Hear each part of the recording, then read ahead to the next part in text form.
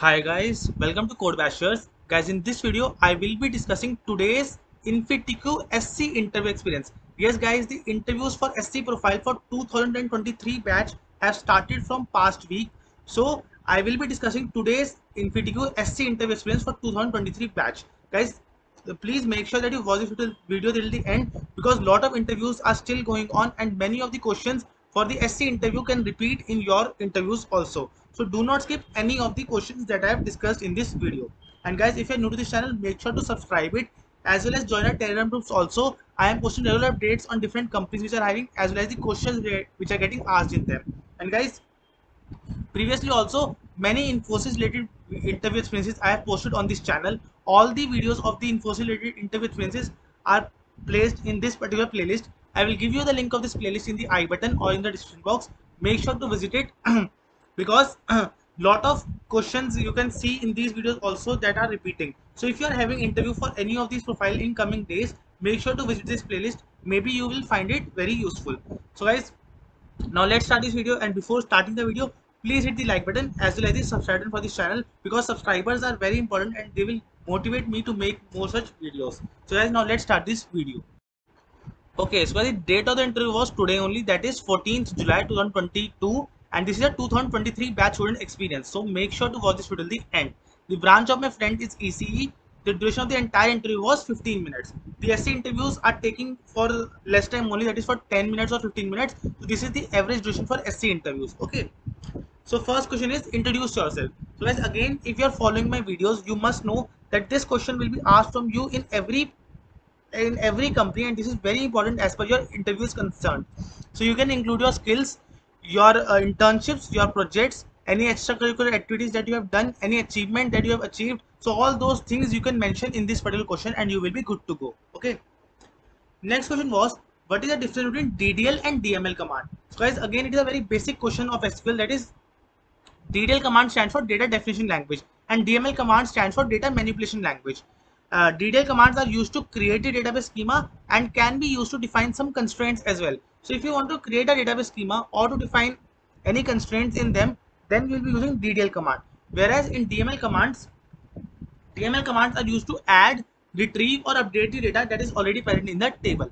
So I hope now the basic understanding for DDL and DML commands are clear to you. So now moving to the next question. Next question was, what is the difference between left join and right join? Okay. So first of all, in left join, it joins two or more tables, return all the records from the left table and matching rows from the right hand table. And similarly is the right join but opposite. Okay. So right join is used to join two tables, return all the records from the right table and matching rows from the left table. Okay. So let me just explain you again. If you are given two tables that you have to join, and if you are joining them using left join, then all the rows from the left table will be returned plus the rows which are common in both left table plus right table will be returned. This is left join. But in right join, when you're joining two tables, all the rows from the right table will be returned to you plus the rows which are common in left table and right table will be returned to you. So this is a major difference between left join and right join. I hope this question is also clear to you. Next question is, what is the syntax for create and alter command? So guys, this is the basic question, that is basic syntax for basic syntax for DBMS you must know, that is for all the commands DML and DDL. So it will be helpful for you in the interview. So I hope now this question is also clear to you. Next question was, do you know any trending technologies? So guys, you are studying in BTech from past 3 years. So again, you are going to IT companies. So they are expecting that you must know, have a basic understanding of trending technologies, like what is going on. So there are few trending technologies like machine learning is there, IoT is there. So like these technologies, they are present. So if you have a basic understanding of any of these technologies, that will be good for you. Okay. So again, this question can be asked from you in the interview as well. Next question was, are you learning any technologies? So yes, if you know some technologies, like if you are working in basic technology only, like in Java you are learning Spring Boot, Spring MVC, like these things, this will be good to go. Again, machine learning is there, cloud is there. So all these things are also there. So if you are learning any technology, it will be a plus point in your interview, and if you have the basic knowledge for them. So I hope now this question is also clear to you.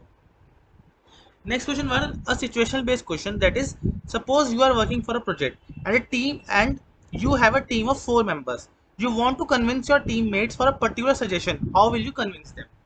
So again, it is a situational based question. It can be asked from you in this interview, that how you can convince your idea to a team. So again, there can be answer like you can arrange meetings for teams. You can tell them that what is good in this idea, uh, you can say how we can achieve it, what are the different steps will be involved in every area, like what is it code we have to develop, what is it things that we will have to test for. So all these things you can include. Okay, so this is how you can convince them. Okay. Next question was, in a company as an employee, will you appreciate everyone for their work? So your answer should be yes, that yes, you will appreciate everyone for their work. So this is it for this particular question, that yes, you will respect every employee and appreciate their work.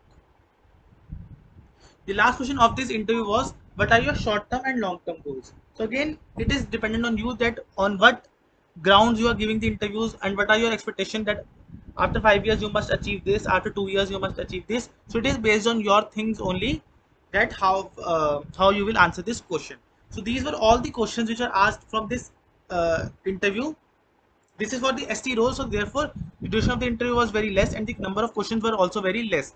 But guys, please prepare well. Do not just assume that easy questions will be asked. There will be chances that one or two tricky questions can also be asked from you, so be prepared for them also. And guys, if you have not subscribed this channel till now, please subscribe it.